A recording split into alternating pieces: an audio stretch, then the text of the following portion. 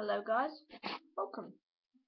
And today I'm going to be trying to do an iPod captured video. So today, the game that I'm going to be playing, if I can even get this adjusted right, is The Simpsons tapped out for the iPod Touch.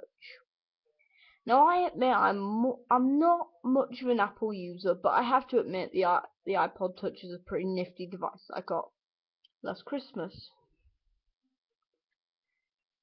And my friend had the Simpsons tapped out game and convinced me to get it myself, and I have to admit this is one of the best games ever. My friend's name shall not be revealed, because I don't think he'd like his name all over the internet and stuff like that. But yeah, this is a great game, really. One that I treasure, and today I think I just need to go through a particular well, I might as well cover two updates. The summer update, which I'm currently half completed. So I'll let you find the rest. That sounds a bit stupid. And I'll also be covering the 4th of July update. So for all you Americans out there, it's so hard to adjust this. I don't have a tripod that can hold this, so I'm having to do it at an extremely awkward angle. So, yeah. First, I think I need to run through the basics. The story behind The Simpsons tapped out is Homer was being a derp at work, and because he works at a nuclear power plant, he blew up Springfield, and you need to build all the buildings to make sure the inhabitants come back, because they're not going to come back if they're homeless. So anyways, that's the story. You build buildings and other things, and shit happens. So first I'm going to show you the buildings that you can get in the 4th of July update. Now this is the Nighthawk Diner. It takes, I think it takes roughly 24 hours to pay tax, or 22. And when it does, it produces $500 and 30 XP. It also unlocks what is possibly one of the coolest characters in the game. I'm not even lying. Here he is. Rex Banner. You can make him do all sorts of heinous tasks. Shop the Quickie Mart. Okay.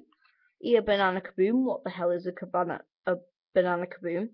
Interrogate Flanders. Whoa. Stake out the Quickie Mart. Eat at the Nighthawk Diner. Getting a bit more normal. Another thing that you will unlock is a new costume for Apu. As in this game, you can make your characters dressed up in little costumes. Now, where the hell did I make Apu go?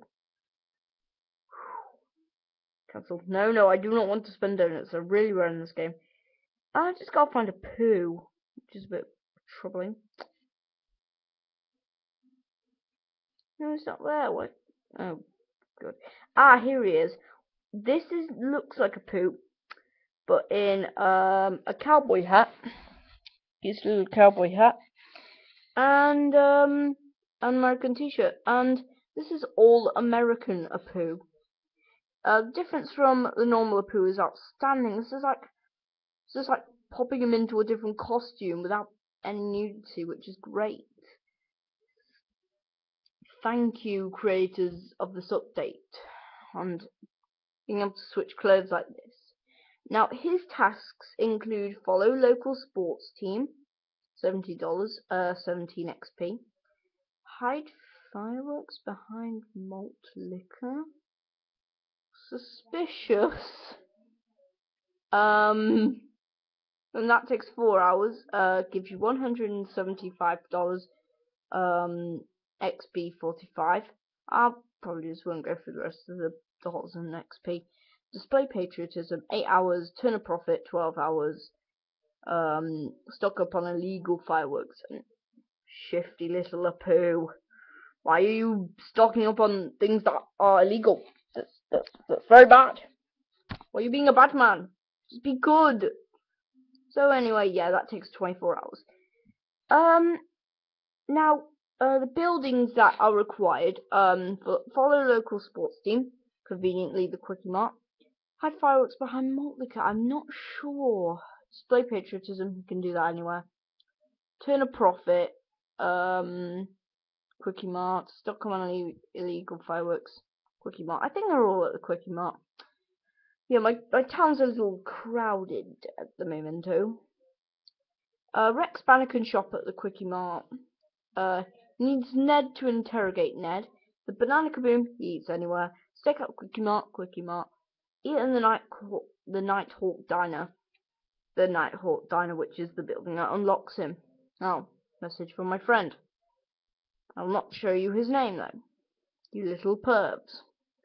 Anyways, so that was the 4th of July mod. Now, this I haven't actually completed, but let me check the timer. Yeah, 6 minutes through. I can do this. I can chill, bitches. I got this. Chill. I got this. I got this, bitch. I'm around this bitch. So, some of the buildings included are in this Springfield Squidport.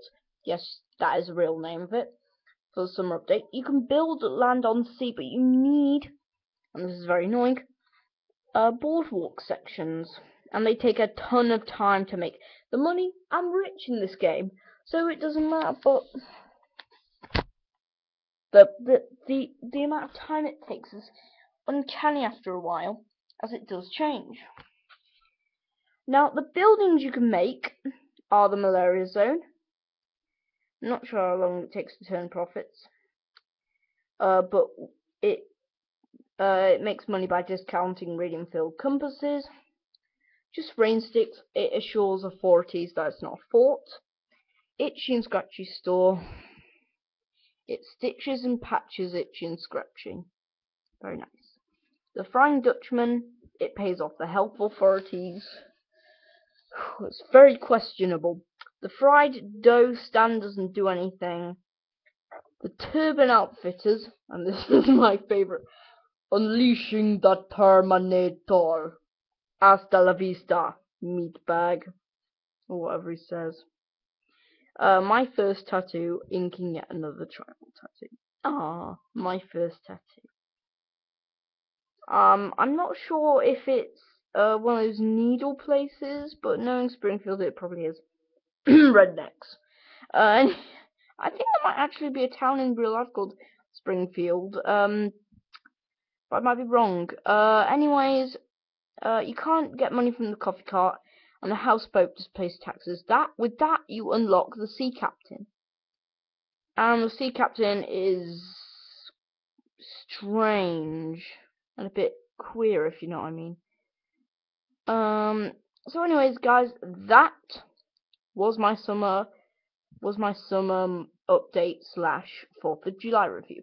Hope you enjoyed it. Like and leave a comment so I can make my videos even better. If you want me to get better recording equipment, consider it done. You want me to be a better commentator? Sure, I'll script stuff. I actually don't script my stuff.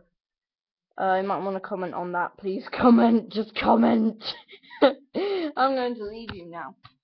Goodbye, have a good day. Stop looking at my house, pervs.